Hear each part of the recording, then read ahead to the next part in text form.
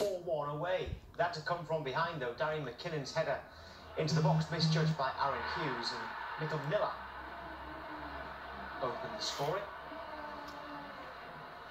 But that lead lasted just 3 minutes. Stephen Naismith's cross headed in by Peter Herring.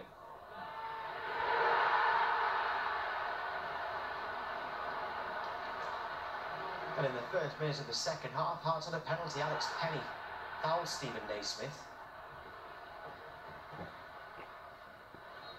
Naismith, who's back at the club from Norwich, scored to make it 2-1. It was comfortable for Hearts after that. 9 minutes later, central defender Herring got his second of the game. Not bad for a defender. 2 goals in the opening game.